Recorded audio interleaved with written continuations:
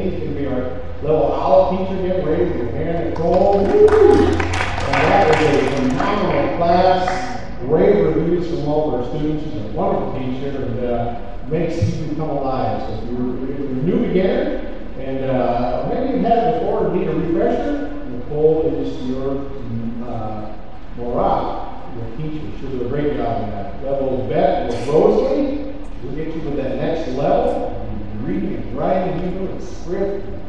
Wow, rock, all the above. And we got Gimel. This guy's down here.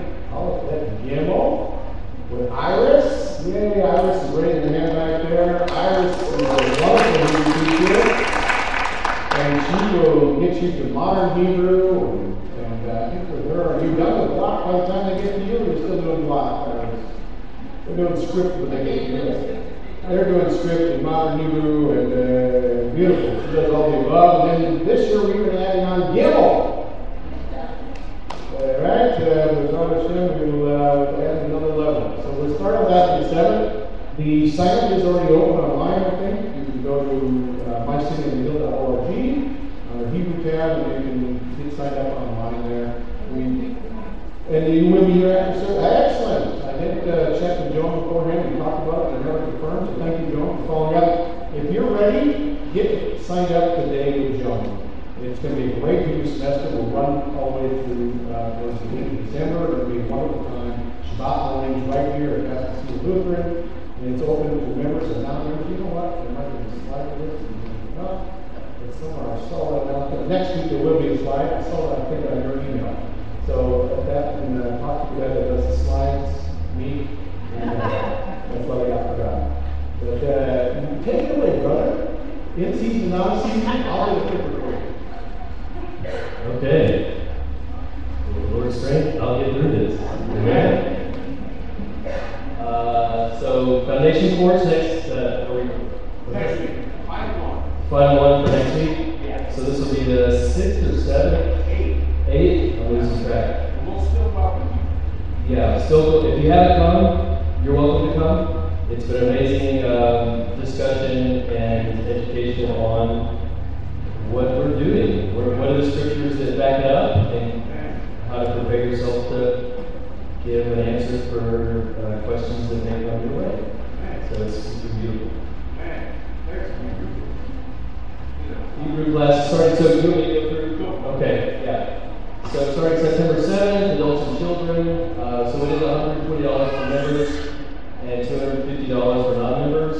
And we ask that you bring 50% down for register. I really encourage everyone who might have had a meeting to study the Hebrew. It will open so many insights to your understanding of Scripture and open doors to share your faith as well. So tacos and Torah coming up, fellowship breakfast, please bring a dish. Eduardo and Philippe will be sharing their testimonies about their recent trip to Israel. We had the blessing of having them over last night for Shabbat, and we got to hear a preview of some of those stories, and so I really encourage you to come to that. There's so much to share. Hashem was so faithful in both bringing encouragement from our community in Texas over to Israel, and then also blessing the servants, them as they went. So I encourage you, and hope you can make it out for that. Flyers in the lobby. Okay, flyers in the lobby room. Okay, on the table by the main entrance. So reminders on that. It's going to be at Mitch's house, and we do ask you to RSVP. Alright? And then Oneg after the service, Oneg means joy. So let's enjoy some food together. I believe it means joy. Is that right? Delight. Okay, delight. So let's have great fellowship. Please bring food if you're if you're a guest. You're not required to bring food, but if you are and you come regularly, please bring food. We've been praying for more food privately because we've noticed those at the end of the line don't have quite the same options. And last week, I think Isaiah, my son, noticed this morning. He's like, "Dad, God's answering the prayer. The last Sunday there was way more food than normal." I don't know if you noticed that, but you're welcome to serve in that way too. And please help with picking up if you're able to do that. Thank you for all you who serve in that regard. It's a huge blessing to us. there's work that comes with delight, right? Delight just doesn't come without effort. So thank you for all those that bring the effort to help make sure we have delight together. And then we want to pray for that.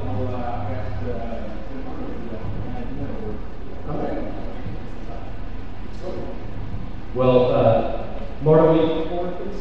My wife, we didn't plan this, but we were together this morning praying, and we got a word, and I was like, Lord, do I deliver this publicly? And I wasn't sure, but you handed me the mic, and I was like, Lord, if you give me an opportunity, I'll share it. I'll be faithful. So, you get nervous to come up here. You're like, Lord, it wasn't part of the plan, but Marta got this word. Do you want to share quickly how you got the word, or?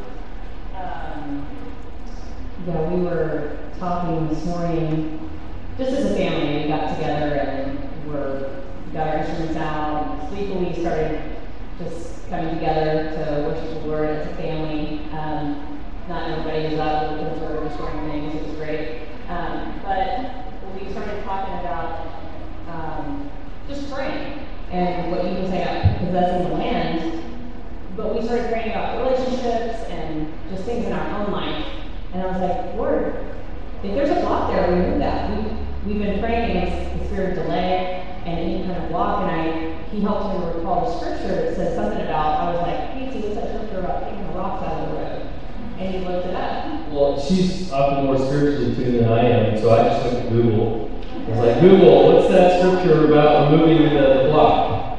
And it comes up, and as I pull it up, and I say, it's Isaiah 57, she had already opened her scriptures to that page automatically, not remembering what part of the scriptures it was in. It was right there. So we knew what was speaking. So here's the word, Isaiah 57. This is for all of us who have felt blocked, who have been humbled, who have been broken, who need a block removed out of the way, both as a congregation and individually. And I'll start in the middle of verse 13. But he that putteth his trust in me shall possess the land, and shall inherit my holy mountain. And shall say, Cast ye up, prepare the way, take up the stumbling block. Get that block out of the way. We need to declare that. He's offered to do it, but we need to speak out in faith and say, yes, may it be done. Out of the way of my people. For thus saith the Lord, for us saith the high and lofty one that inhabiteth eternity, whose name is holy. I dwell in the high holy place, and with him also that is of a contrite and humble heart, to revive the spirit of the humble and to revive the heart of the contrite ones. And so we just want to declare that, and if you believe that's a word for you today, grab hold of it. He is removing the block from you. Amen?